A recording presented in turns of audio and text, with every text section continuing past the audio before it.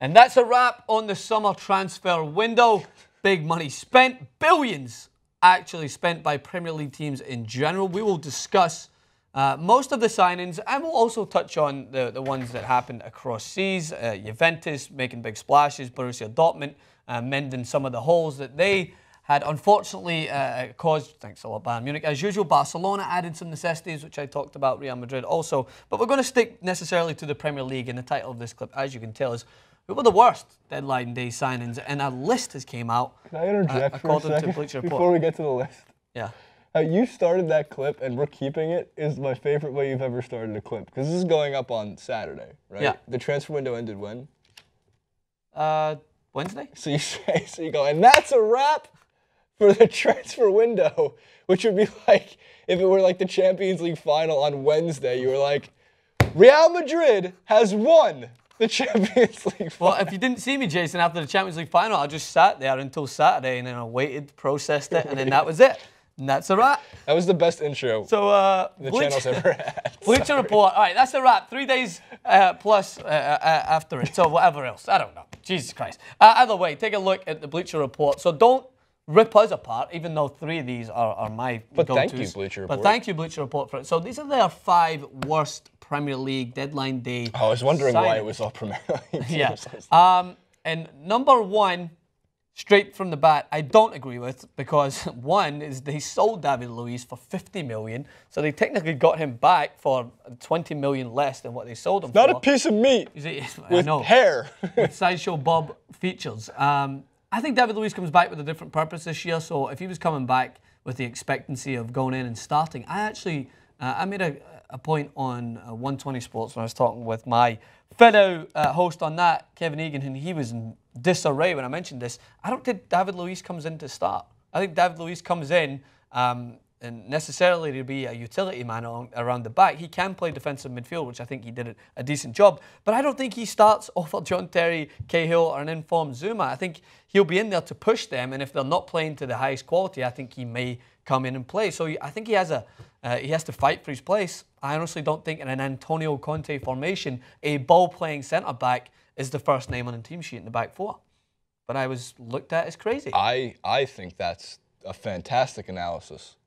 A fantastic analysis? I didn't do much research for this clip. No, you don't have to. It's David Luiz. I mean, you just have to be look, guys, he pings a shot in from distance. Give me a break on this one, if you don't mind. So that's why I'm probably not going to comment all that much, if not at all, on this one. We had 7 clips to prepare for today. Okay, so it's a lot to read up on. The system broke down. The system broke down. Jacori's a friggin' savior. That man works miracles with his fingertips. That has nothing to do with Premier League signings. But Jacori also doesn't know about the Premier League signings, so I got him on my side. But Francis, would you like to continue? Surely you know Sissoko, right? So let me give you a little backstory. I saw a lot of backlash. This is a guy who, first of all, was signed for like 1.5 million from Newcastle. Should have been a football Rafa player. Benitez is laughing all the way to whatever sort of spending money he'll be given in either January or if he makes it back into the Premier League, because Sissoko was bought for 1.5. He sold them back after 3 good games in the Euro 2016 for 30 million. This same amount of money that Chelsea paid for one of the best midfielders in the Premier League, if not Europe, last season, N'Golo Kante, who this guy makes grass scared to be grown because he tramples over every single part of grass in the field. N'Golo Kante, he covers every area. Diego Costa called him, he plays like a rat, which is, I guess, complimentary. I mean, it's the best compliment you could ever pay. The Ratatouille's sitting there somewhere like, thanks, buddy. Is that the name Ratatouille, or was that the name of the No, guy? that's our old host, Rick Strum. Linguini Alfredo. He's the chef. We'll throw out a graphic. Rick looked just like him. Linguini Alfredo. So funny. But, so yeah, when you can sign someone for the same amount of money, you know that that's a panic buy. Tottenham panic bought. They were in the store. The store had like 3 minutes to close, and they're like, fuck it. Give me that. What's the price? All right, 30 million, take it. They paid that for Sissoko, who, by the way, he's not a bad player. I'm not saying it. Like, even at some point there was touted that Real Madrid were interested. I'm pretty sure that was Sissoko writing his own rumors. Real Madrid interested in Sissoko. That would be... Send. Oh, God, see, this is where I wish I had the... Come get me. If I would... Okay, it would be so... I'm a troll. I don't know if anybody knows this. I constantly troll Francis and Hassan, one of our other hosts, and I would say friends, but our friendship is on the rocks. At TYT, I troll them religiously on Instagram and Twitter. I think it's really funny. So if I were a football player, I would absolutely write rumors. I would text a reporter. This is the worst thing you can do because it's like counterintuitive to my own job. But I'd be like, Jason Rubin interested in Nice transfer because Balotelli's in Nice. Anonymous. And then the next day you'd see on Sky Sports transfer about Nice interested, Jason Rubin. How much do you think I'd go for? I don't know. I'm going to just... Or am I one of those free transfers? I'm weighing up your attributes from what I've seen in my brief window of your footballing ability. The fact that you were not willing to take the cone to the head. Physicality like a 0. So your bravery is down a little bit. It's like a 10. Your technique, you hit the post on one effort, so it's on target in a way. So better than Messi and PKs. Yeah, and your ability to be a goalkeeper and an outfield player voluntarily, you're versatile, so I'll give you that. How much? So my question is, give me a rating. About 50. Yeah, Pogba was a 55 in 2012, so you know what?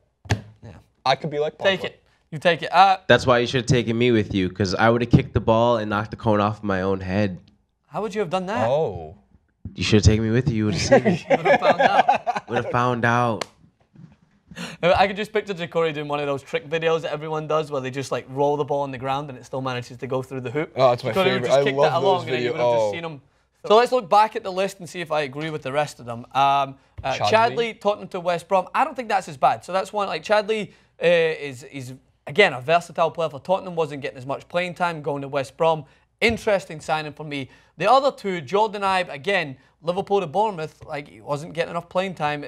The value in the Premier League, you can't base it on how much players are signing for because it's a ridiculous market now. It's so inflated that players, you have to pay that amount of money, but it still doesn't mean you need to in comparison to what you could get for the same price elsewhere. That's why the Sissoko thing stays true. If someone goes in the comment section and says, oh, well, you have to pay that amount of money. Well, yeah, but you can get a better player, hence why N'Golo Kante went to Chelsea for the same amount. That's the reason why he's in there. The one that didn't get included in this is... Jack Wilshere going to Bournemouth. It's not that it's the worst signing. Bournemouth have got a good player. It's for Jack Wilshere. This is a player that would often tout himself as one of the best players. He's a pretty cocky individual, even though half the time he's in the training room. What is that going to do for his career? I don't understand it. He once was touted as the best midfielder in England, potentially. Could go on to be the next Frank Lampard. Was he really? Gerrard. Yeah. And that's not the move that you make if that is what you're aspiring to be. What about all the players that went to Stoke, according to me in my graphic? Samir Nasri.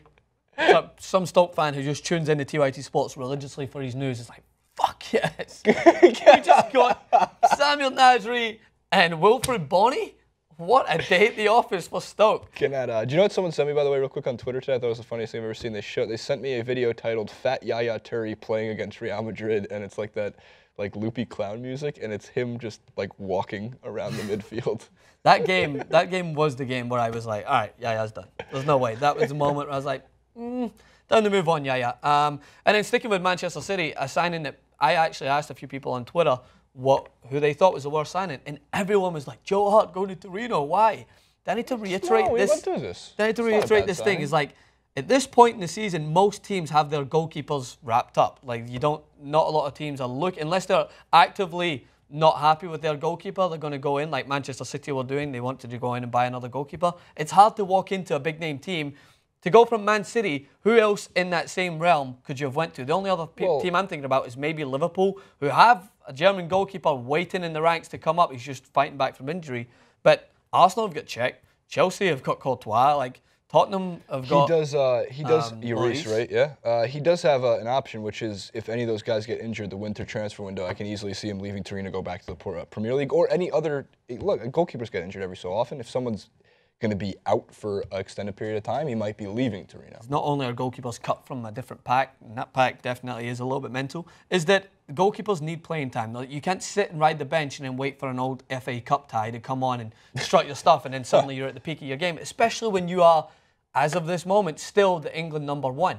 You have to maintain yourself in that position. Fraser Forster, who I know well and truly as one of the greatest goalkeepers I've ever seen in a Celtic shirt, phenomenal goalkeeper, he's knocking on the door. He plays every game for Southampton. He's waiting to go and move up in the ranks. Jack Butland, another good goalkeeper as well. So, Joe Hart, that over anything, it was at the point I imagine he had this conversation with his agent saying, get me good wages and get me playing time. That's the only thing I need. I don't care where it is. I need to play every single week. You cannot have your choice of the best teams that are in the same category as Man City because most of them happen to have good goalkeepers. So fair to me. That wraps it up, I think. As far as the worst, it's Sissoko. Not by player, but by the amount of money spent and the panic buy that Tottenham Hotspur went and spent. Balassi as well is a guy who is consistent as he is inconsistent, which doesn't really make that much sense. He's consistently inconsistent. Yeah, exactly. So I wouldn't pay that amount of money for him either.